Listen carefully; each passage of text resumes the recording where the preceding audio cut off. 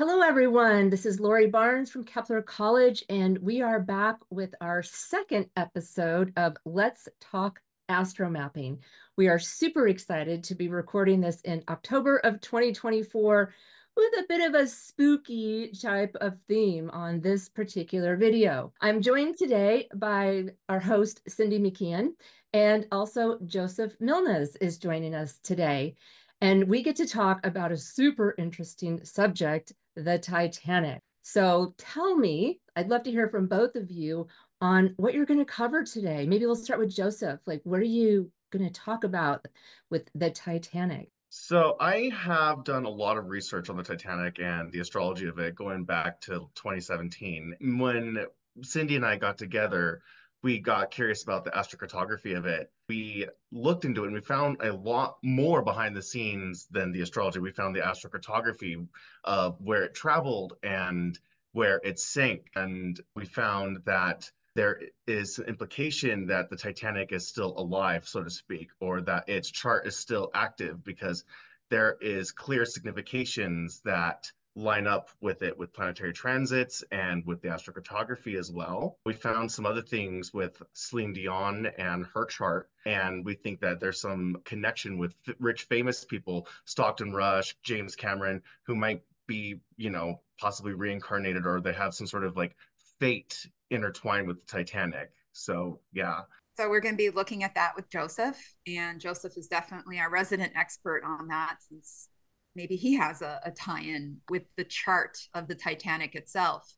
But it was so interesting when we were looking at the Titan implosion and seeing how much it's actually connected to the Titanic itself.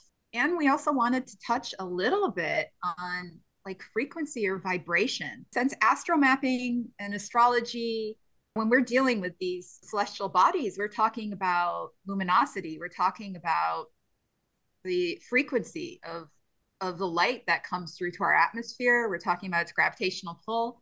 So we also looked at it and said, well, what about like things that maybe were a little bit inappropriate, like names, and how do names vibrate and how does that react? And even speaking of vibration, like look at Celine Dion's voice and how it vibrates and how it got everybody just really hooked and mesmerized by the whole thing. So we're going to be talking about a lot of different things with this Titanic and ultimately how it's just sank to the bottom of the ocean, unfortunately. We are going to talk about the Titanic and how it sank, possibly some reincarnation. Definitely, when we were talking about something so impactful like this, of course, Pluto is going to be involved, but there's a whole lot more than Pluto. But it's really eye opening when we add the astro mapping to it, what we see with Pluto. So it's not just the astrocartography. We'll be looking at the local space, and we're using compass astrology with this too. First, we should talk about, for the viewer, just a quick synopsis of the story of the Titanic. So just so you know what happened, so you guys are freshened up on the details. On April 10th, 1912, at 12 p.m., Southampton, UK, the Titanic set off for its maiden voyage. So we would use the maiden voyage chart in this entire instance for various reasons. This is the official time that it would set sail to its destination. This just kind of goes with ancient philosophy and astrology. If there's anything that goes hand in hand together, it's sailing a ship and astrology. There's certain omens that we would look out for when sailing a ship for the first time. And we can definitely start gleaning into the chart and see it just so crystal clearly once you kind of just know the story. So it set sail, and it was supposed to be this grandiose ship. We can see that with the Leo rising too. And it is the ship of dreams. It was unsinkable. There's a lot of hubris and pompousness attached with it. It was meant for only rich, wealthy people that could get on the ship. The ship fit about 3,000 people, 3,500. It was almost at full capacity when it set sail. And about 4 days into its trip, they received warnings of icebergs and did not heed the warnings. Instead, they steamed full speed ahead, and in the middle of the night, in total darkness, they did not see the iceberg until it was too late. and steered away and hit the iceberg, and it floundered. This unsinkable ship sunk in about 2.5 hours. 1,500 people died, not from drowning per se, but from freezing to death of hypothermia in the ocean, with only about a handful of people out of the occupancy surviving. So most of them women and children, and those people regretted to live and carried the memory of hearing the screams of the people that passed. This ship carried on an echo of romanticism and has been retold.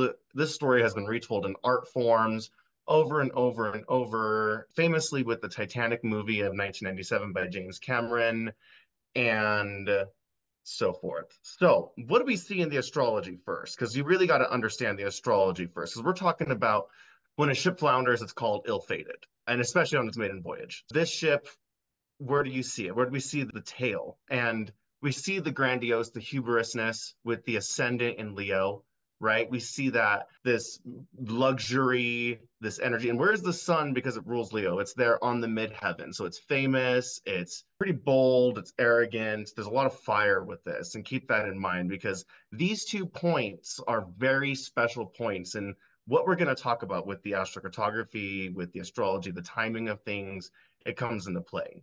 And some other things that come in that are very obvious that would be like, okay, we would see sun very close to the midheaven. So we would know that they were very near the sun on the midheaven line, just from the astrology. And here we have also Uranus very close to the descendant. Uranus and the moon are just below the descendant, very angular. There would be like the inverse of the fisheye if you could see below the horizon, right? And then Mercury is retrograde as well. All these little tidbits here come into play when we talk about a ship, and then some other conditions as well, like we have Neptune in the 12th house, and we have Mars in the 12th house in Cancer. And Mars in Cancer, fire, water. What are we talking about here? Well, little do most people know in their Titanic research is that there was talk. Can the astrology uncover this mystery first and foremost? Can the astrocartography reveal this? Was there a coal fire on the ship? And this came out in the hearings after the floundering of the ship from people who worked there, that there was a coal fire. And what happens when you have a coal fire? This ship was fueled by coal. So when you have a coal fire in the bunkers, they're about 2.5 stories or more high of coal. And when the fire starts, they're silent. You don't know about them. And then when they rage on, they rage on. There is a documentary that kind of covers this. I recommend you look into this because it's an important, vital piece of this research that kind of just briefly goes over everything that I'm talking about, where there's some images that were uncovered that reveal this damage in the hull before the Titanic even set sail. 152 people of the original crew quit before setting sail, leaving only 8, before they had to rehire everybody because of this coal fire. And they talked about it in these hearings, and it really never got addressed, or it never got the light of day. It brings up these questions like, why did the Titanic go full speed ahead into the icebergs? What was going on with this? Joseph mentioned Uranus on the descendant, Uranus in the moon, just under the descendant there, and how so many people quit last minute, and they were scrambling last minute to gain people. And if we look at the mundane interpretation of that, the moon is the people, and Uranus is the sudden disruption, and the descendant is where people are connecting with other people, how others work with you. And as you see, it's already lived out right before it even started on its voyage. It's already starting with a sudden disruption of the people. Another way to even look at it is if the ascendant represents where the ship is at and the descendant represents where the ship is going, then something along its destination is going to surprise them. Something big disruption. Those are other ways to look at that as well. The night that it hit the iceberg, Mercury retrograde started to get much tighter with the sun. And so we're looking at about, I think, less than a degree, or about a degree of a conjunction. I think this is a combustion. And so Mercury, the planet of telecommunications and information and how we speak, how people think, definitely started to play a role even more so on this night. When they had received the communications prior to and ignored it, that came into play. But then on this night, another ship in the middle of the night had actually passed by and saw the Titanic sending off flares and thought that they were sending off fireworks. They didn't know if they were partying because back then there was no standard color for flares, what they should be. And there's a certain timing, if you wanted to indicate warning, there's a certain amount of timing that you need to pop them off at in order for someone to recognize it to be a warning. At this stage, people were panicking by the time that they were sending off the flares, just sending them off. I think it was like almost 8 at a time. And so they just thought it was a fireworks show and just passed on by and ignored the warning. So, the astrology and the transits come into play while the astrocartography is there. And we'll show you that in a second because that's really exciting. But the moon is also getting closer and closer to newness, and it is dark. I mean, this is below the horizon, and mind you, it is total darkness. The only planets above the horizon would be Mars and Pluto and Neptune, the gods of death, the gods of fear and panic, and the gods of the ocean, right? So these come into, all the darkness, all of that comes into play. And we have a loss of light, which adds to the fear, adds to the panic, adds to the whole spookiness of this, right? So that's our general astrology of it, but it just doesn't end there. The Titanic keeps ticking. It is a community of people in some ways, and there was that big disruption in there. We have Uranus going right into the third house there, and third house is still below the horizon. I mean, it is hitting, it's not like it hits it directly under its belly, it's somewhat side and underneath. And I wonder, it would be interesting if we actually did use the compass astrology. We didn't for seeing where the iceberg hit on the ship, but it would be interesting to look into. Maybe that's something the audience one day with us could look into. The Titanic is really just one of those astrology pieces that just keeps on giving. You'd think story's over, that's the end of it. But in all of reality, the ship is still there. It's still physically present, and it's at the bottom of the ocean, and it is actually known as a gravesite. James Cameron has visited down here numerous times. They go on expeditions and they leave little plaques and remembrances. And this place is littered with the clothes and memorables and personal items of the victims of the people who died on this ship and went down with it. So this place is in itself I don't know if you want to say it's haunted, but it is a grave site and it is a very eerie place to visit.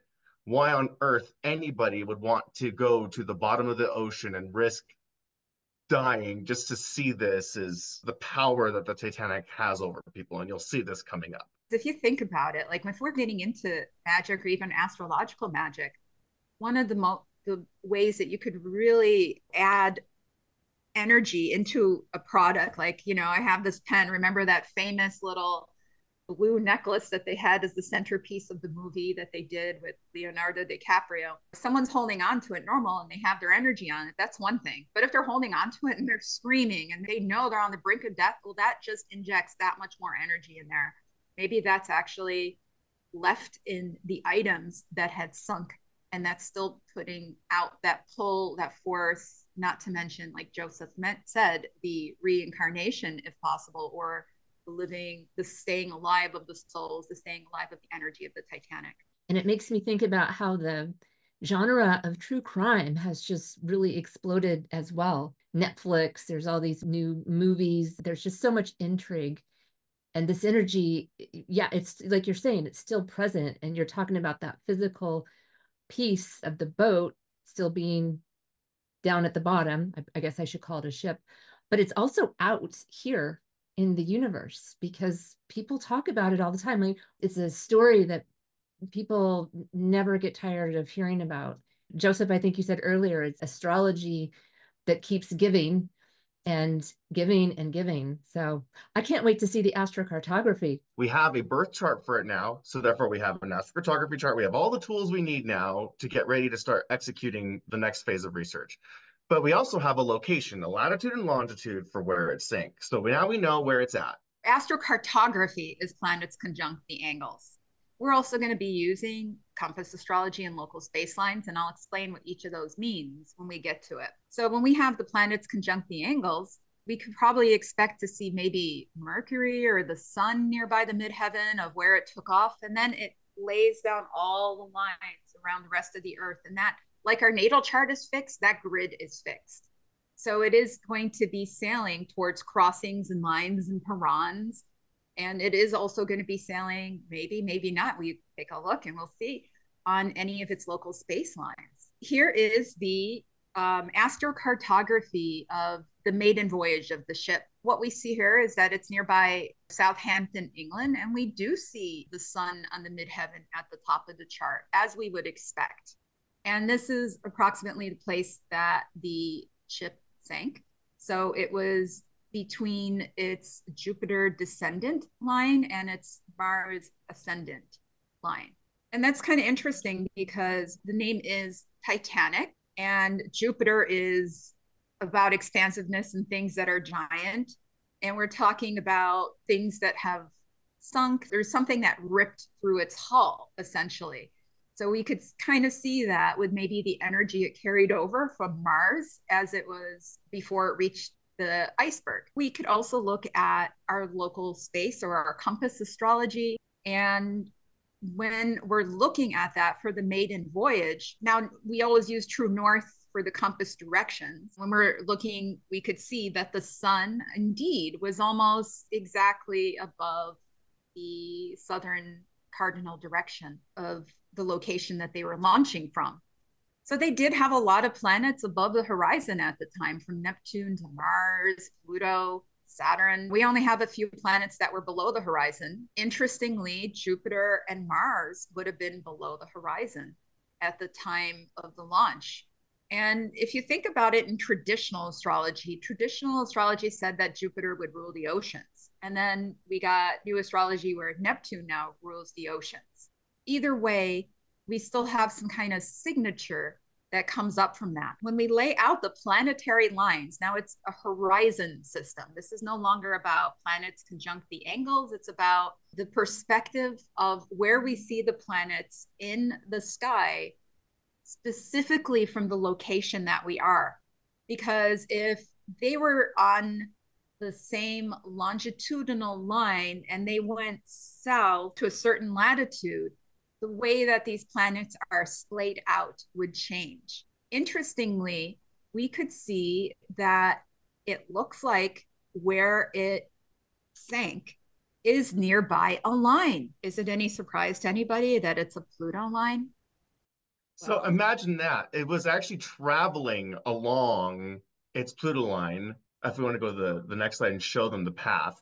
This is the path that the Titanic traveled. And so in its local space, it pretty much was traveling along its Pluto line, so in between its sun and its Mars. Now, Mars in a day chart is way more malefic than Mars in a night chart. So the fire is on.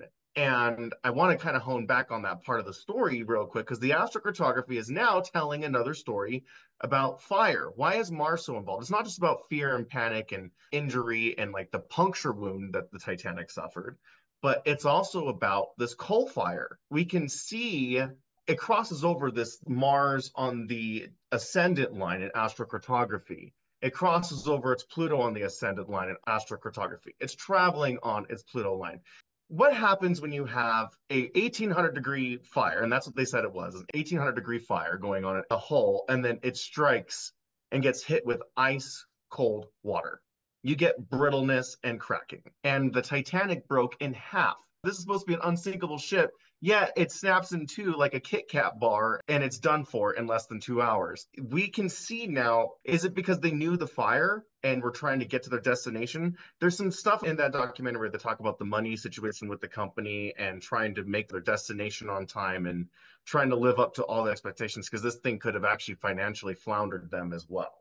So we can start seeing this story being told, that this fire theme with the ascendant, the midheaven, the sun placement, the astrocartography, there's a lot of heat, fire energy going on with the Titanic in the middle of this ice cold ocean. The other thing too is that where does the ill fate come in? You would think that you could blame it all on Pluto and Mars, but it's already on its Pluto. It's already traveling along the course.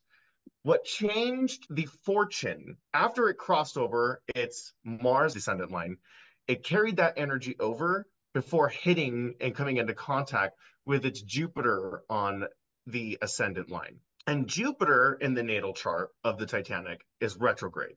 In the chart, you would look at this and say, oh, but the sun is trying Jupiter. You would think that's a fortunate aspect, but the sun was trying Jupiter in the natal chart of the Titanic. You would normally think that's a beneficial aspect. That's great. But in reality, the only time that we see Jupiter trine the sun is when Jupiter is going direct or when it's going retrograde. It's either or. It's the only time we see the trine. You either get the trine when it's direct, when it's just gone direct, or when it's just gone retrograde. And in this case, it is the retrograde Jupiter. So we have a retrograde Jupiter reversing the luck and sucking in the vitality of the sun, or at least taking it away.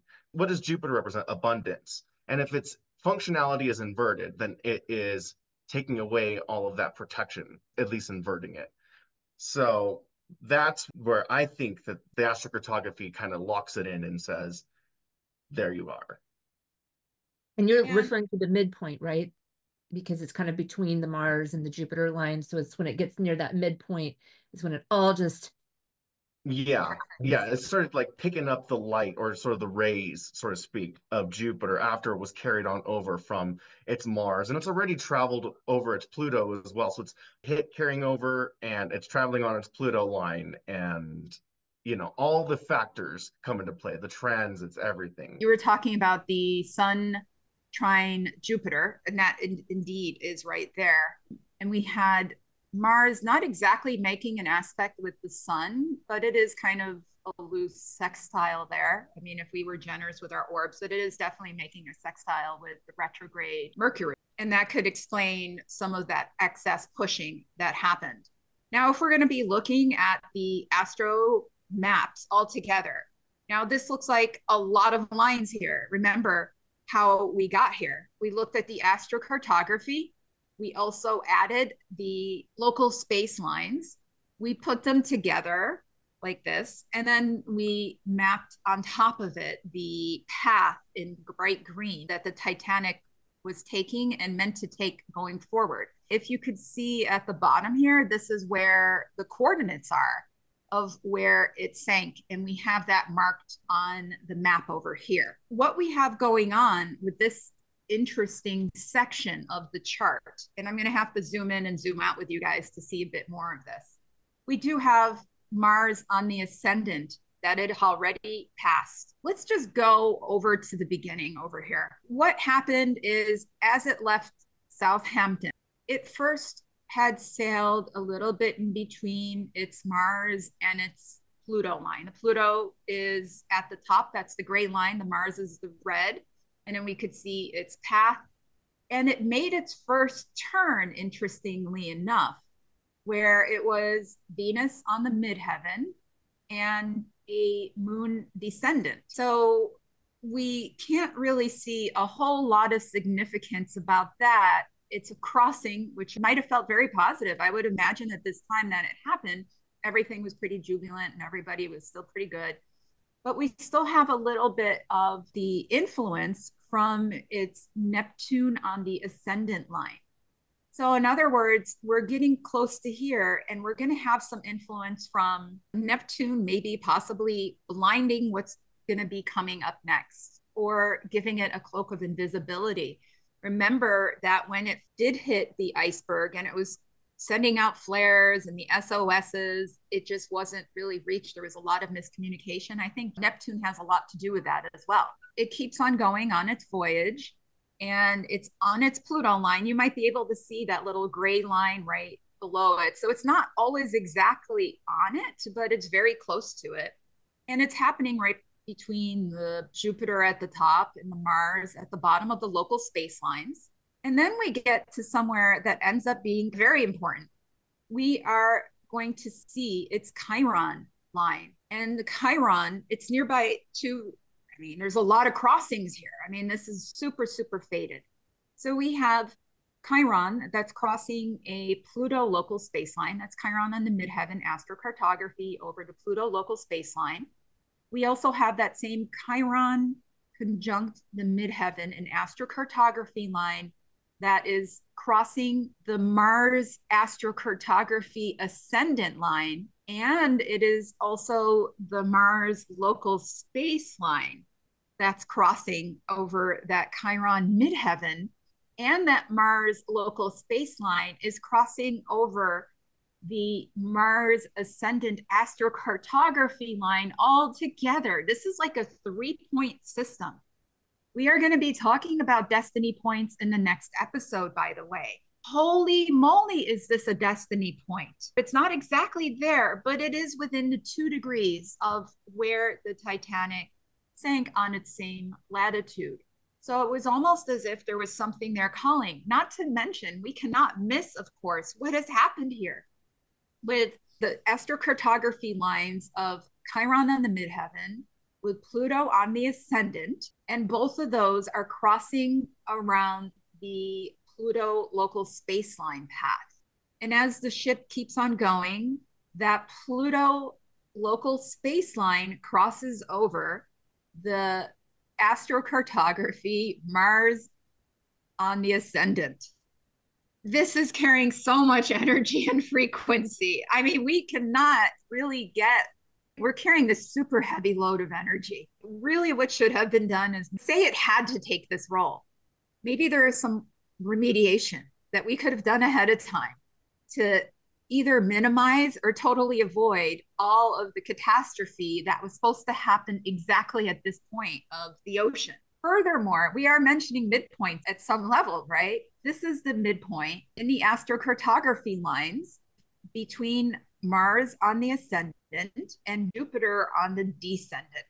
It was within orb of these two. We're in the midpoint of them. When we're talking midpoints, that's another destiny point, by the way.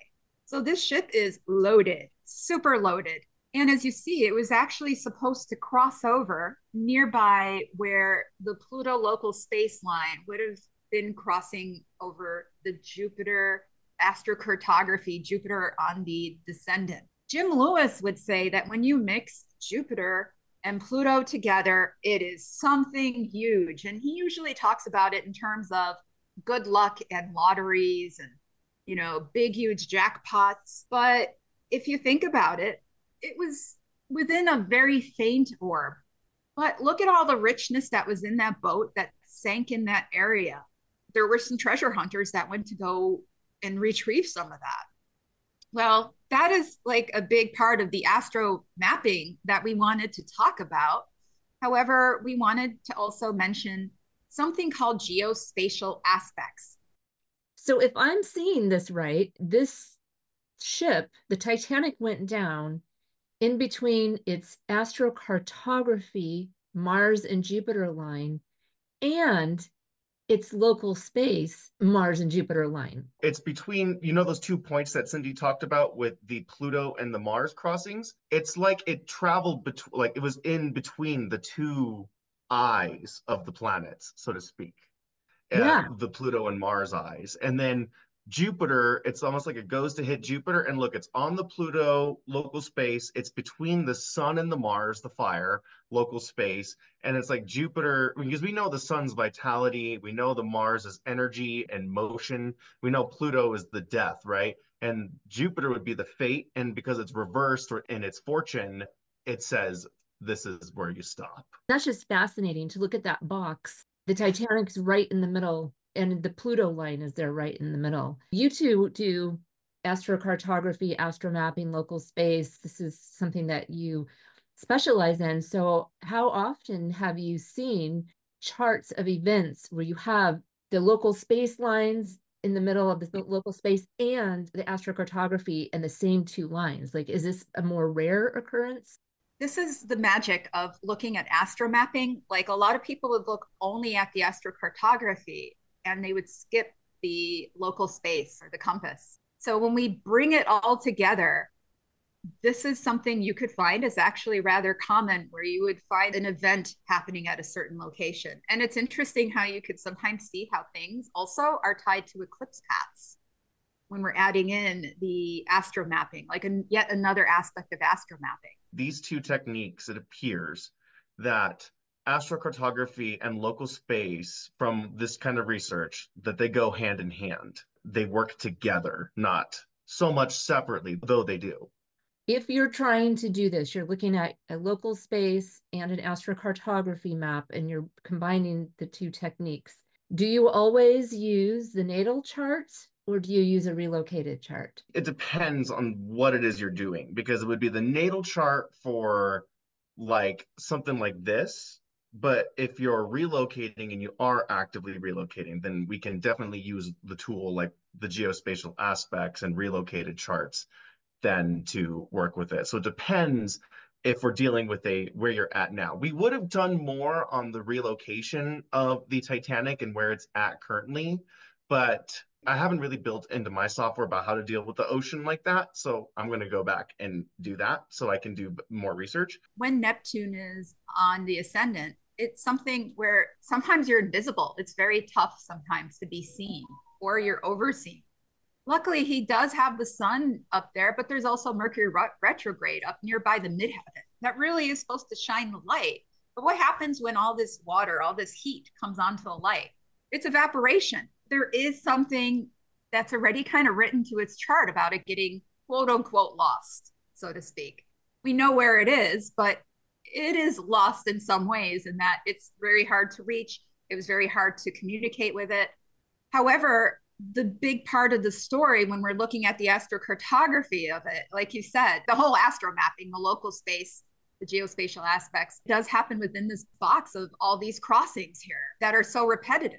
So when we're looking at its compass astrology chart, it looks like there is Neptune. It looks like it's just above the horizon there.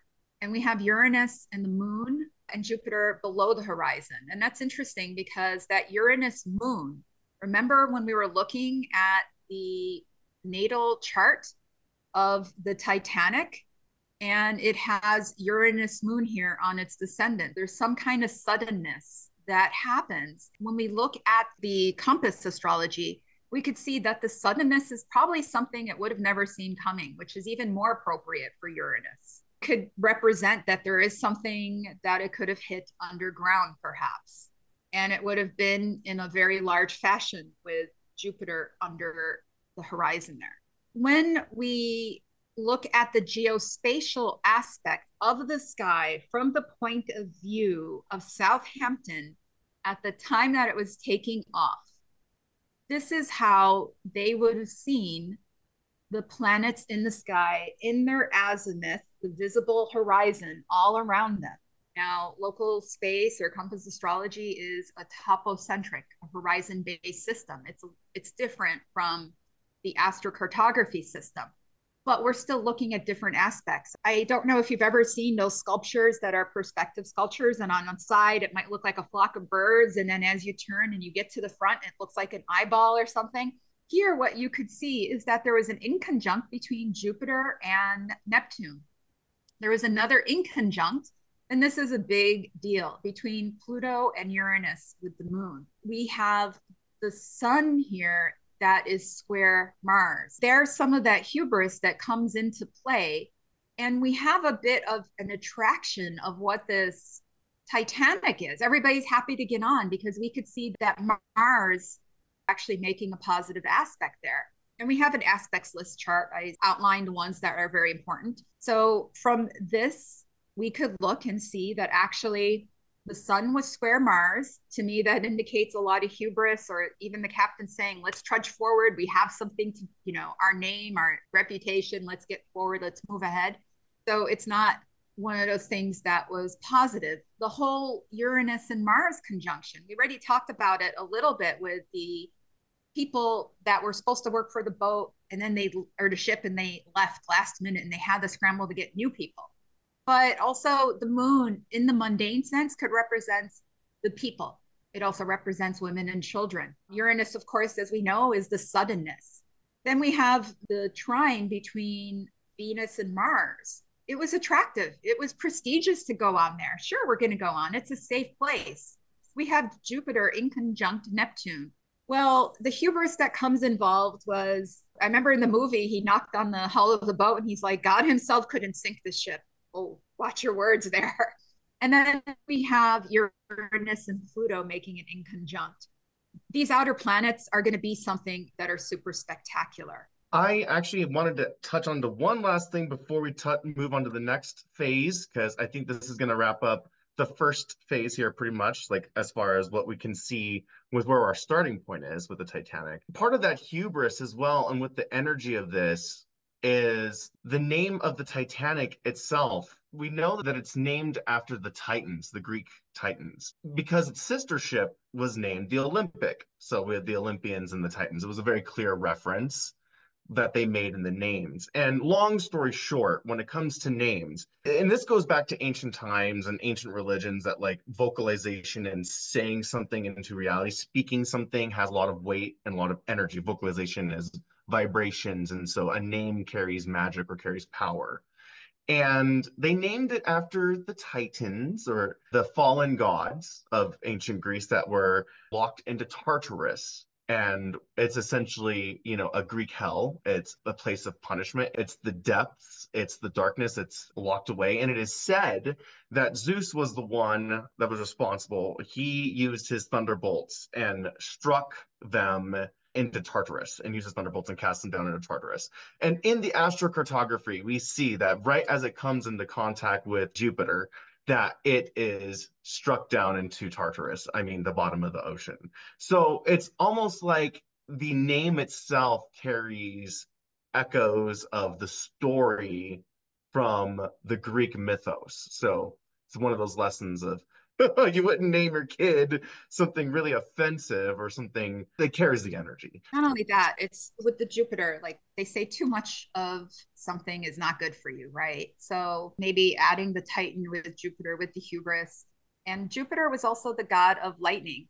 What happens when you do something wrong? Sometimes people say, may God strike you down. And there we are right in the middle of where Jupiter was in the chart, and of course, Mars and Pluto. And it goes to where Tartarus, where Pluto rules. We're going to talk about the reincarnation of this next. When you start looking at kind of the big name people and the people that got involved with the most recent production or reanimation of the Titanic story, and that would be the Titanic movie from 1997. And you look at someone like Celine Dion, who had a bigger part of a role in the movie than other characters, or even the characters of the movie, because she sang the theme song. And this theme song, it's famous. Everybody knows this song. They know it as the Titanic song. They know it as My Heart Will Go On. Everyone knows this song. But everyone also knows Celine Dion. You look at her chart, because it's just out of curiosity, and we find that, lo and behold, in her natal chart, she too is also a Leo rising, very close to the same degrees as the Titanic. She also has a Jupiter retrograde. She also has a sun in Aries and a midheaven in Aries, like the Titanic. Difference is that the Saturn is conjunct the midheaven in her chart. She does have some water placements, like the Venus and Mercury in the 8th house in Pisces. And she has the Neptune retrograde in Scorpio. And we have a moon Mars thing going on. Now, her moon is at 29 degrees Aries. It's an anaretic degree. This comes up later. The anaretic degree, 27 degrees, 29 degrees, comes up in replay later with this. So we start to see synchronicities. And with angles being closely conjunct the Titanic's, if we want to show the Titanic's natal chart, Cindy, when we have things really close to the angles in natal chart comparisons, it almost implies a pull or a magnetism, especially when they're like the same or opposing angles. There's some sort of magnetism when they're identical or opposing angles. Then when you start seeing, okay, they have the similar midheaven, there's something going on, they have similar ascendants. It's obvious we know that she has something to do with the Titanic. What came about is eventually 20 years later after the movie, as a recent transit, the Billboard Music Awards is about, and she comes out and it's they're doing honor of the song and 20th celebration, and she's singing live at the Billboard Music Awards, My Heart Will Go On, for the first time in a long time. And it's actually since the first time since her husband passed away that she performs this song. And I think it was after her brother passed away. So she's been through some hardship at this point. This night is May 21st, 2017. It was in the evening. They just come on and start playing the song. They're playing it live. And lo and behold, we see Transit Venus, the planet of fame and music and art and all those worldly parts of that come with fame and fortune, sitting tightly on this midheaven point and on her Saturn, in between her sun, her north node. And the moon, by the way, is there too. So we can't not factor in that the moon is shining a light on there, adding to the spotlight that's being shined there. And the moon has a wide orb, so we can definitely say that the moon is coupled with it. As a result, you're going to have the same aspect with the Titanic. As we see in the Titanic's chart, Venus is also approaching its midheaven and it's approaching its sun. And the moon is there in its ninth house. And so we can see that this Venus is active. What ends up happening is you have this supercharge, and this is spooky. It's like you're looking at a screen and you see Celine Dion, and behind her is a screen of the Titanic, a picture of the Titanic itself, imaged, it's reimagined as if it was still alive there. It's a box in a box, and you're looking at both individuals. Their natal charts, the transit is illuminated on both of them. This image is kind of eerie in itself, just to me personally, because you have it looks like there's a bunch of people in the ocean right there as she's singing, and you got the ocean right there. I mean, it's just if astrology doesn't tell you that reincarnation is possible, or at least at the very bare minimum that the Titanic chart is still active and alive, I don't know what will, because this night is very clear that the spotlight Venus is shining a light on not just Celine Dion, but the Titanic too. And here it is in picture form from a recording of the Billboard Music Awards. We'll share a link to that music video at the end here, but there it is, Venus on the midheaven of Titanic and Celine Dion right before your eyes. And Joseph, I think what happened too, I remember when we first started doing this together, you actually were able to watch it and time it. And that's how you were able to be like, holy cow, look at how tight these orbs are with each other for, the Titanic, Celine Dion, and the Billboard Music Awards. And it happened almost right down to the second where she's mentioning, the Titanic and My Heart Will Go On. Furthermore, she has this kind of siren-y type of way of singing it. And if we think about ships, one of the things that they always had to watch out for were like the sirens, the beautiful women that would sing, and it would be alluring to these ships, and kind of it would usually set them to ill-fatedness, to crashing or sinking, or just like the Titanic did, hitting an iceberg. Not that Celine Dion obviously did this, or that we're saying there's anything quantum travel, but it does fit the mood of what is a tragedy that's about to happen there. It's like the echo of energy, and there is no time. Time doesn't really exist when you're thinking about the multidimensionality of things. And that's how I'm hearing it. It was just an echo. It just syncs up with these different events. If you took time out of the picture, they're vibrating the same frequency. Think about even the song itself that she's singing. The song is about my soul will continue after death. That's really what it's about. It's really eerie. It begs the question, is Celine Dion a reincarnated person from the ship who has to relive her fame and fortune and gets a second chance at happiness? How many other people are possibly also reincarnated from the ship that are still pulled with? Is James Cameron one of those people? Maybe not so much Leonardo DiCaprio, but the people who seem to be touched by it. Because Celine Dion, this song, she actually didn't want to sing it. She didn't really like it, but she did it anyway. And now it's a major part of her career. It's a major part of her heart now. It's just become this big thing for her.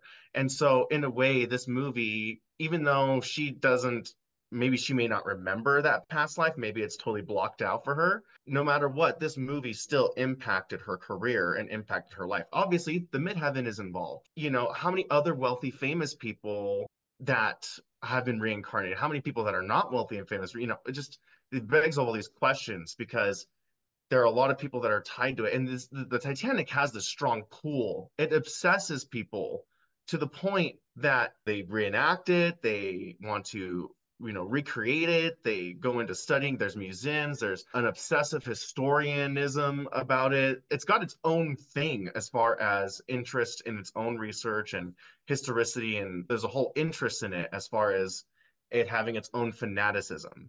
And if we're And it talking drives about people to the bottom of the ocean to this day to go look at it. And if we're talking about the historianism in it, it's like her song and her performance kind of brought the Saturn there, the Venus on the Saturn, so to speak. I don't remember what phase the moon was in, but it kind of illuminates if it was in a phase where we could see it, if it was a bigger moon. That was, Oh, by it's the way, the actually in other a thing. similar phase as it's a waning moon, so it's the same phase as the Titanic's natal chart. So that's interesting because if we added a little snapshot of how the moon would have looked like on the day that it sank, we're not getting a lot of light from that moon. So, in other words, it's almost like they're working in total darkness there. And it was not an overcast day either. When they left, the moon was just under half. They would have had more light to work with. Maybe they should have planned their voyage when there would have been more moonlight or there would have been a waxing moon.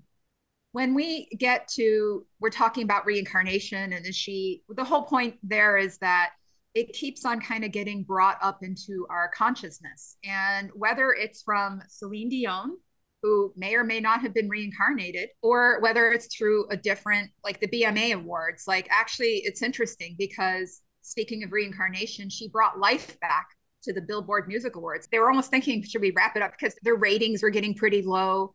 And the Atlantic, there's no irony there that the newspaper called the Atlantic, and that's the ocean that the ship sank in, is reporting Celine Dion saved the Billboard Music Awards with My Heart Will Go On. And that's tied in with the sinking of the ship. Speaking of reincarnation and things bringing news back, and it's actually kind of been in the news lately. Do you remember the Titan submersible?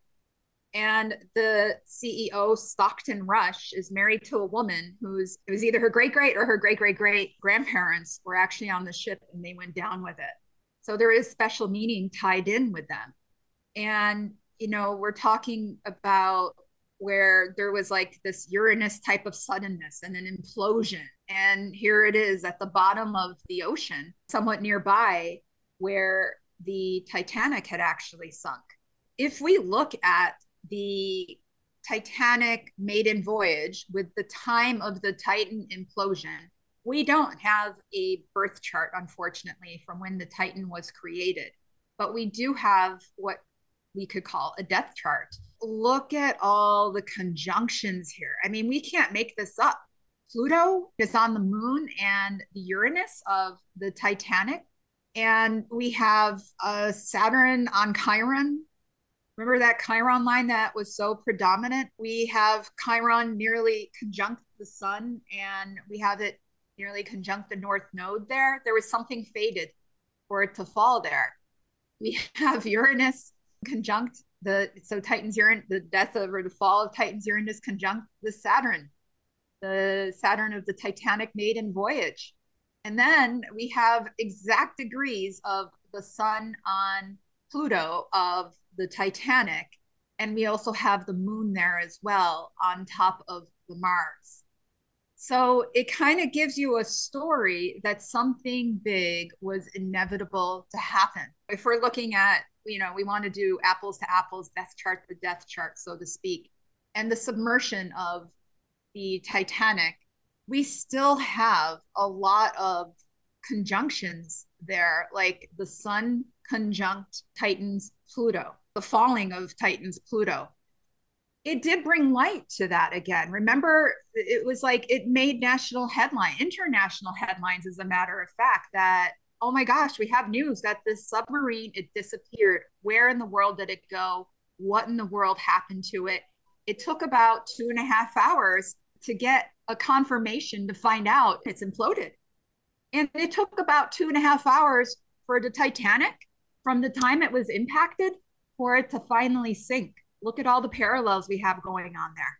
And it's still very active and alive when it comes to how we reimagine, right, the Titanic. And again, it was personal to the CEO, the CEO's wife, but it made it feel like it was personal to everybody when it made international news. I don't think it took 2.5 hours for it to be confirmed, because it was actually like the search was like almost over a week for them. There was a countdown for how many hours they had to breathe. There was a certain point where they were anticipating, if it didn't implode, how much time they would have had left. So there was a certain amount of time that they did do the research on it.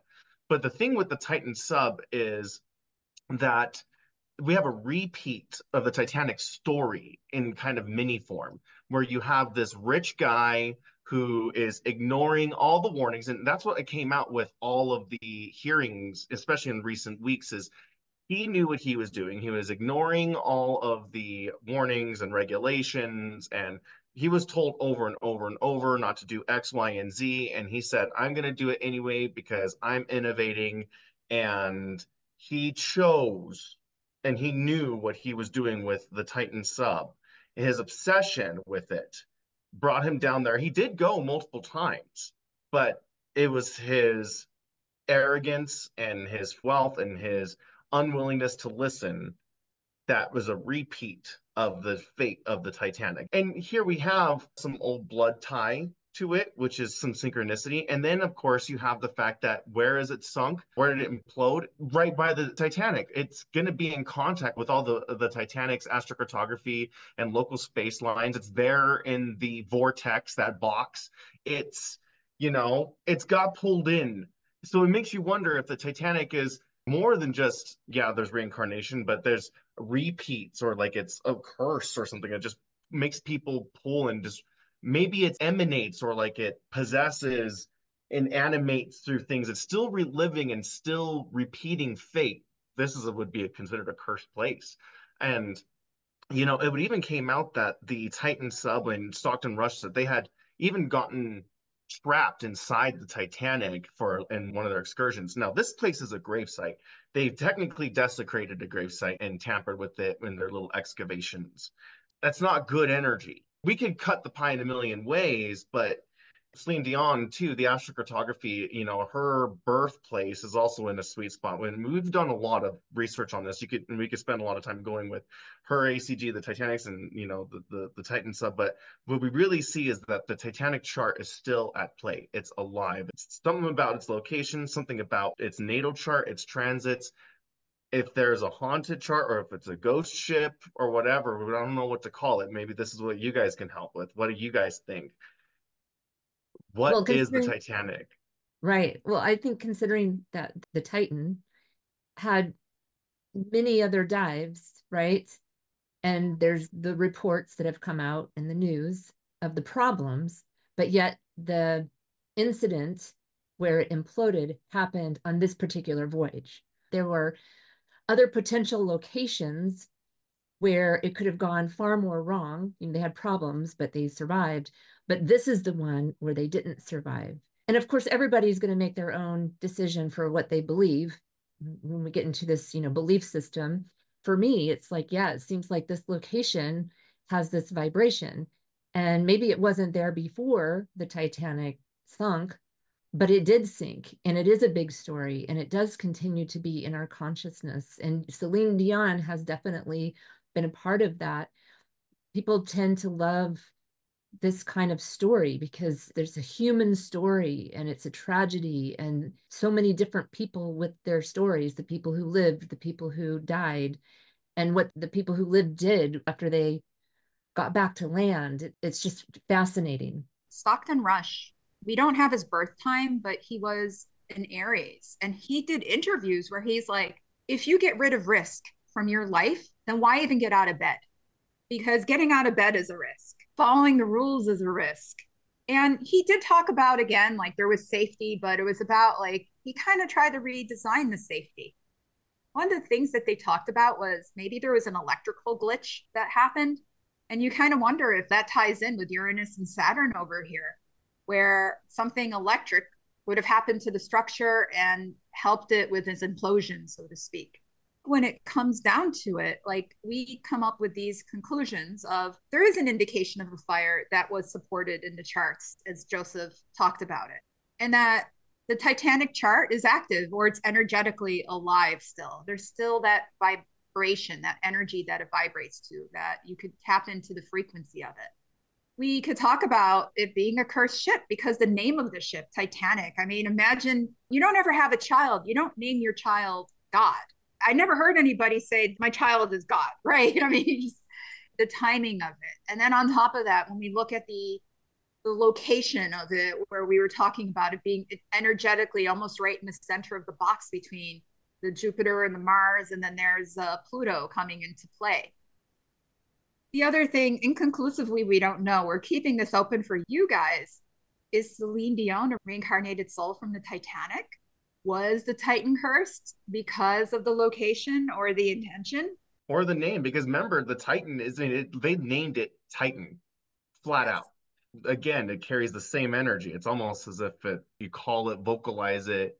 It's kind of funny because Titan is a smaller version of Titanic, right? So it's almost like naming it after something that already had a tragedy. No one's going to want to name something after a tragedy. Like no one ever really wanted to put up a new place during something that a curse happened and give it the same name, right? If there are ghosts, and of course that's for each of us to decide what we believe, if there are spirits that continue to be there and they see this little mini Titan, maybe I've seen too many ghost movies, but you know, it is about electricity, right? And things going wrong. So just to go there, go a little supernatural in the month of October. This is a real thing that happened. It is a real ship with, real time, real people really died, and that is a real gravesite. I mean, that is a real displacement of energy, and it's still got people going there. I personally think as long as the ship is still there, it's going to carry the energy until whatever it is that's eating it away, it fully finishes the job. That's what I think. It took a while for us to get a confirmation about a Titan or to get news that something happened. And it's the same thing with the Titanic. It took a while. Like flares are being shot off from the ship and nobody around it is even noticing. So look at like how, again, in that spot, there's a delay of communication. What we discovered with the Titanic, it's inconclusive, but it's suggestive that there is reincarnation. The chart is still alive. I think this indicates that the astrology, the astrocartography does confirm that this coal fire played a much bigger role in the sinking of the ship than it is known or accepted or than what is portrayed in art. I do think that the location itself of where it's at is a place that you probably wouldn't want to go visit. And I think that it implies something even bigger. If we have something like this with a ship that we all know is famous, we're lucky that we have times for this. But what does it imply about much older things like the pyramids? Do they have their own astrocartography? Because we don't know. We don't have the birth charts for those anymore. Maybe they are written and we can't interpret it, but there must be other things out there that also have this kind of energy. And I think that we can start looking into that kind of thing now that we have astrocartography, local space, compass astrology to help us. If you guys want to check out the Atlantic article, see it for yourself, Celine Dion saved the BMAs. There it is there. And here is the YouTube link as well for My Heart Will Go On at the Billboard Music Awards 2017. You can also just search for that too. It's got lots of views. You can't not miss it. Wikipedia for the definition and the history of the Greek mythos of the Titans. And in there will be some interesting links to some of the deities you may want to read about, like Oceanus and Zeus. Get some more brushed up on your astrology that way. And then here's the Wikipedia for Tartarus. There's a section in there where they talk about Zeus striking down the Titans into Tartarus. Titanic's Fatal Fire. This is a documentary I recommend people check out. It's on Amazon Prime, Paramount Plus. This goes into the coal fire tidbits of the research. If you type in Titan Wikipedia, that's where you could get the exact time and location, the coordinates itself of where it imploded. They use the exact time of when communication was cut off. Well, this has been really interesting, super informative. Thanks to our audience for watching. We would love to hear your comments, your thoughts, your conclusions. Please put your comments below. Let us know if you have other ideas of places we can look at. This is a series. We'll be back with another episode next month. So please feel free to let us know what you want to hear more about for astromapping, which includes the astrocartography and the local space, the compass astrology, and geodetics. So if you want to learn more, of course, we have a course or 2 or 3 or 5. It's a growing certificate. We have many courses on astromapping. So please check out our website. You can see what courses are coming up next. Cindy and Joseph both teach at Kepler College, and I'm lucky enough to be able to be a teaching assistant with Cindy. So we hope to see you in class. Thank you, Cindy. Thank you, Joseph. Really appreciate it.